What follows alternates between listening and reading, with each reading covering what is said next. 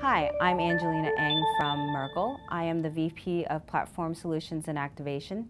Recently, Firefox had disabled Flash to play in their browsers, and there was also a recent announcement by Google that starting in September, Flash ads and Flash files were also being disabled. And most of our clients have sites developed in Flash, as well as a lot of their advertisements are developed in Flash. And one of the things that we need to do to prepare for this is to migrate from Flash to HTML5. There are a couple of tools that clients can look to in terms of being able to convert some of their old creative files to the new format.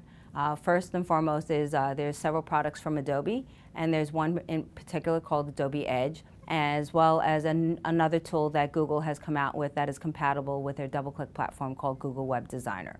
I highly recommend that for clients, they evaluate their website as well as all their ad units that they're running and identify any Flash units that are that they would like to continue to serve starting in September to be converted to HTML5.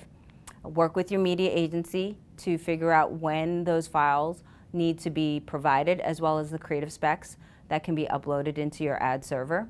And then work with your site design team to replace those Flash files with replacement files. So if you have any questions regarding the current issues, you can always reach out to myself. I'm Angelina Eng at aeng@merkleinc.com.